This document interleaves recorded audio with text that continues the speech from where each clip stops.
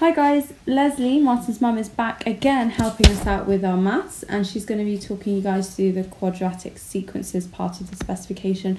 Don't forget that if you are struggling with this topic, to check out my previous video, which is to do with linear sequences, because this is a step more difficult.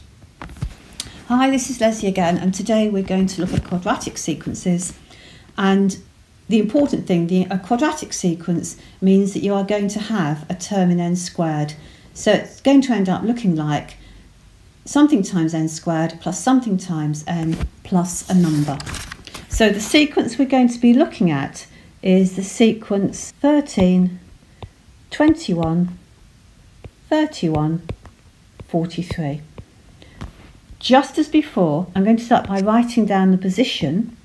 So we're going to have a first term, a second term, a third term, a fourth term, and we're going to be looking for an expression for the nth term.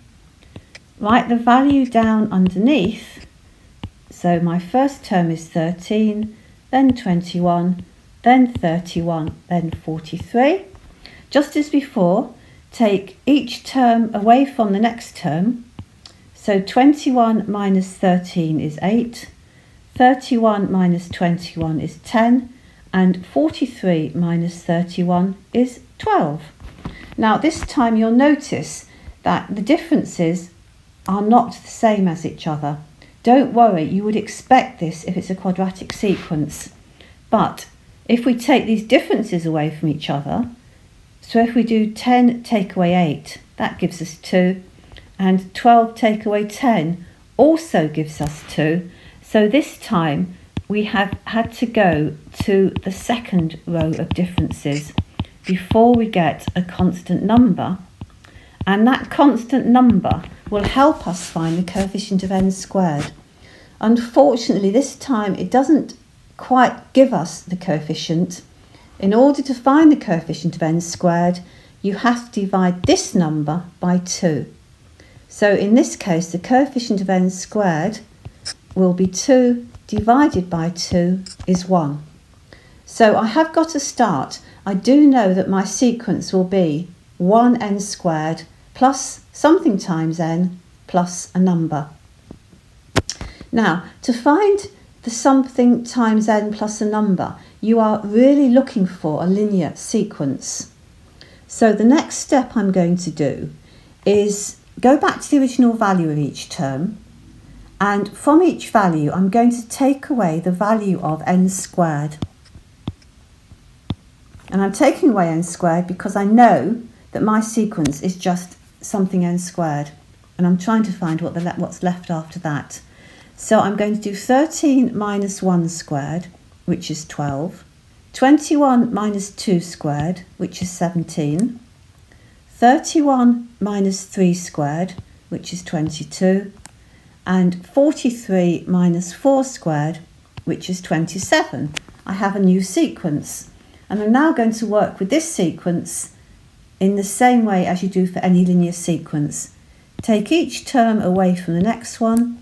17 minus 12 is 5, 22 minus 7 is 5, 27 minus 22 is 5.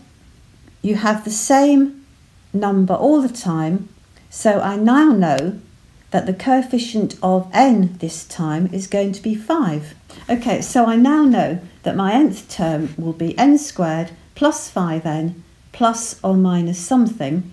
To find what the something is, I'm going to take 5 times the position away from the numbers in this sequence. So 12 take away 5 times 1, 12 take away 5 is 7. 17 take away 5 times 2, 17 take away 10 is 7. 22 take away 5 times 3, 22 minus 15 is 7. And 27 minus 5 times 4, 27 minus 20 is also 7. So this time I have 7 left each time, which means that I now know my nth term is going to be 1n squared plus 5n plus 7. And you can test it works by taking a position. So suppose I just take a round, and let's look at the third position. So I'm using n is 3. If n was 3, I would have 9 plus 15 plus 7, which is indeed 31, which is the third term in my original sequence. So you can check that it works quite easily. Okay, so let's have a look at an example, work through from the beginning. So we're going to look at the sequence 2, 8, 16, 26, and try and find the nth term of this quadratic sequence. So as it's a quadratic sequence, we know it's going to be something n squared plus something n plus something, and they're the things we've got to find. So start off as before by writing down the position. So I have my first term, my second term, my third term, my fourth term. I'm going to write down the value of those terms underneath. So the terms are 2, 8, 16, 26, and as usual we're going to try and find an expression for the nth term, which we know will look like something times n squared plus something times n plus something. As before, start by taking each term away from the next one. 8 take away 2 is 6, 16 take away 8 is 8, 26 take away 16 is 10. Don't be surprised, you'd expect different numbers at this stage. Take these numbers away from each other. 8 take away 6 is 2, 10 take away 8 is also 2. Now we've got a common difference, and this will help us to find the coefficient of n squared. But to find the coefficient of n squared, you have to divide this number by 2. This means that we know that the coefficient of n squared is going to be 1. So we know that our nth term will be something like n squared plus something times n plus something. So effectively, this little bit that we've got to find is a linear sequence. Now we know that n squared is involved, we go back to the original sequence and we take n squared away from each value. So 2 take away 1 squared is 2 take away 1, which is 1. 8 take away 2 squared is 8 take away 4, which is 4. 16 take away 3 squared is 16 take away 9, which is 7.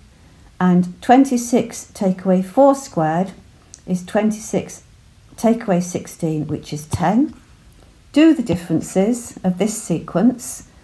4 take away 1 is 3, 7 take away 4 is 3, 10 take away 7 is 3. They're all the same, and this now gives us the coefficient of n.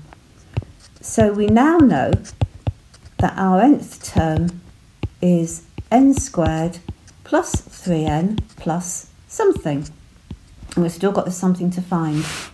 So this time, using these numbers here, the 1, 4, 7, 10, this time I'm going to take 3n away from each of these numbers.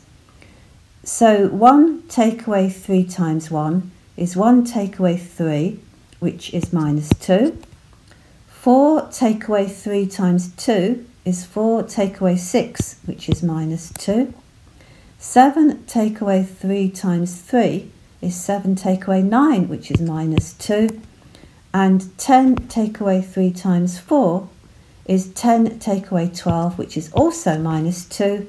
All the numbers are the same, so this tells me how I have to adjust my sequence to get the one I want.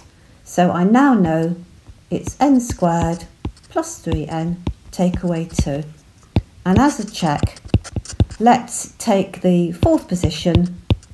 So I'm going to be using n is 4. And if I put n is 4 into here, I will get 16 plus 12 take away 2, which is 28 take away 2, which is 26. And if you check back to the list, my fourth term was 26.